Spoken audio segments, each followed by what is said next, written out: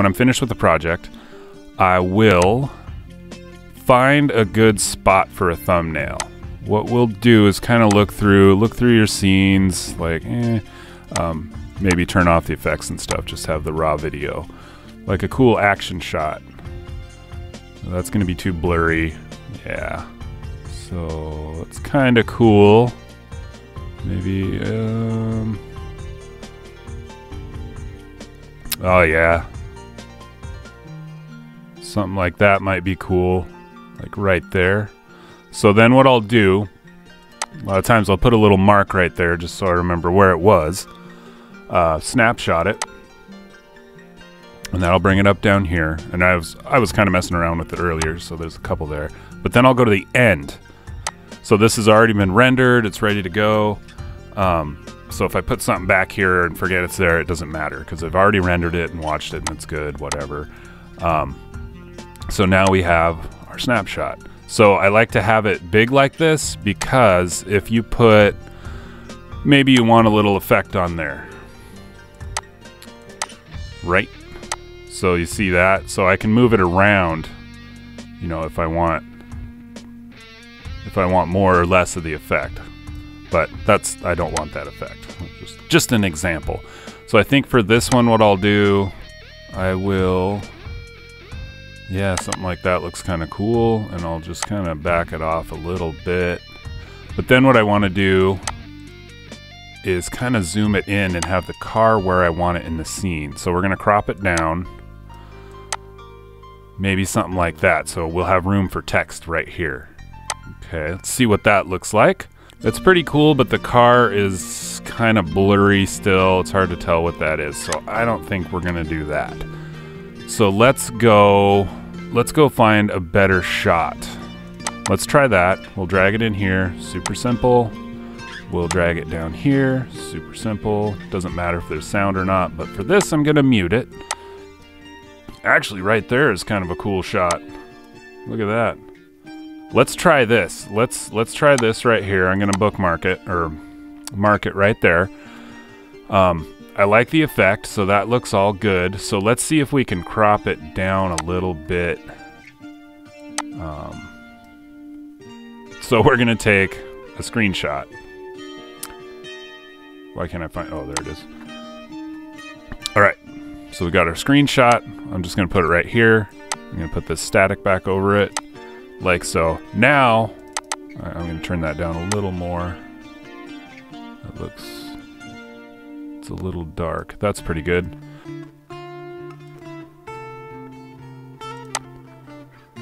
Okay.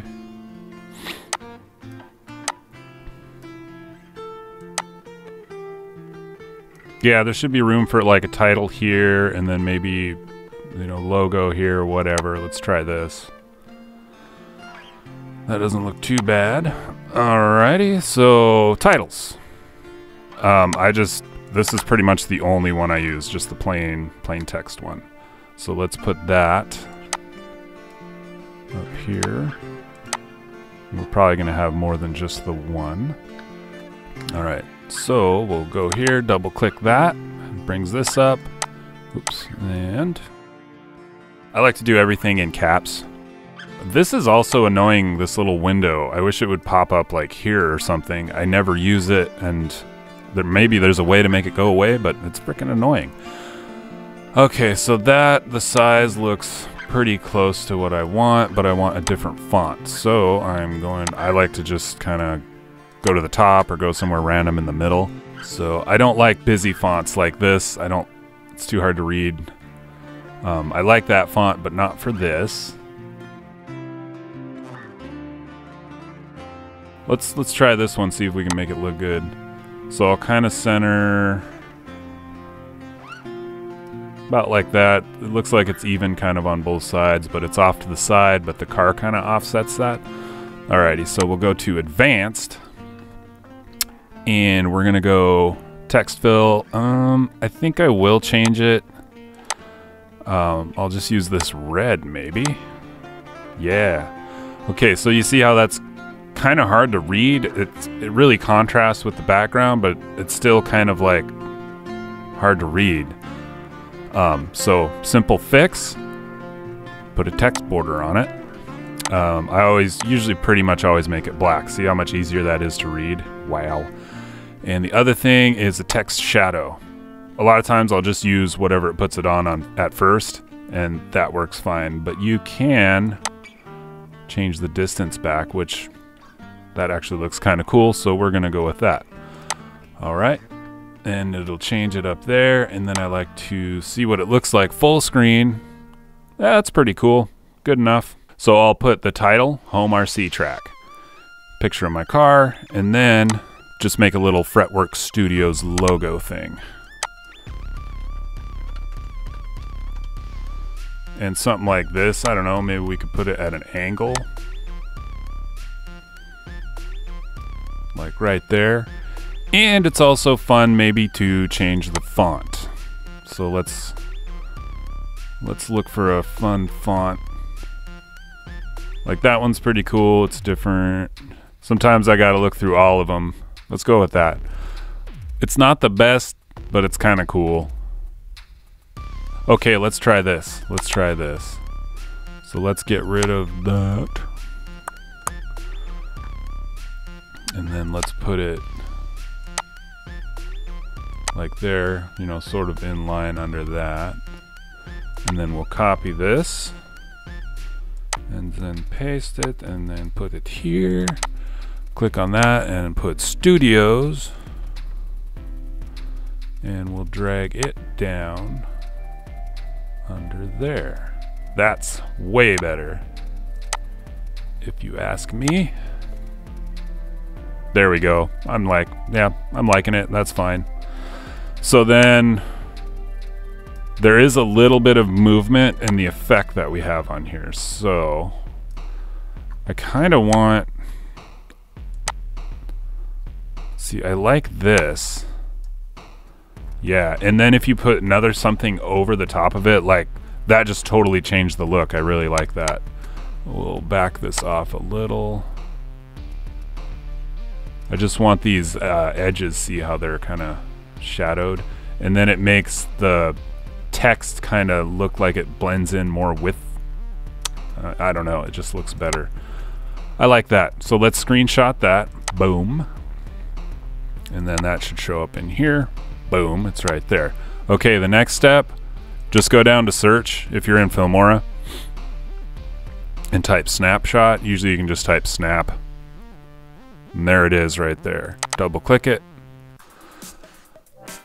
So how to do this? What I do is you got this open. Open it with paint, just paint. Then you can close the other one.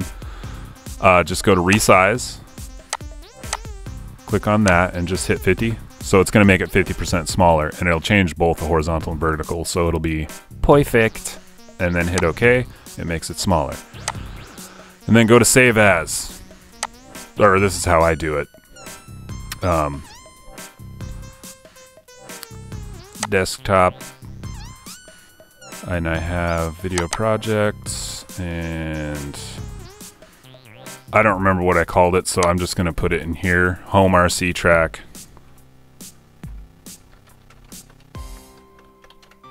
And then thumb, just so you know that's a thumbnail. Save it. Transparency. Why would there be transparency? I don't know. I don't see any problems with this. So I'm just going to minimize that. I'm not going to close it yet. So then I'm going to go back into project clips. And so it should be down here, but it's not. Oh, there it is. I'm going to open it. It looks fine. I don't know why it's saying transparency could be lost. We're done with our screenshot. So we go into YouTube. Well, we're already on my channel. Manage videos. Okay, so your thumbnail, real simple. Probably grab the right one here. Just drop it right there. Boom, now we have a thumbnail. So before, that was my thumbnail. Just this little randomly picked scene that YouTube picked. So boom, now this is the new one. So go to save, and boom, it pops up. So here's a lot of my thumbnails. This one's kind of cool. This one's pretty cool. I like that one. This one's cool. A lot of them are really good. A lot of them, some of them are not. Swarm of the Masses is good. I like that thumbnail. This Ruby Beach one's kind of cool. It's a little dark though. So yeah, that's a quick little thing on how to make a thumbnail with Filmora. And I don't know why that's not changing. It's showing up here. So I know it uploaded it and it's there. So there it is.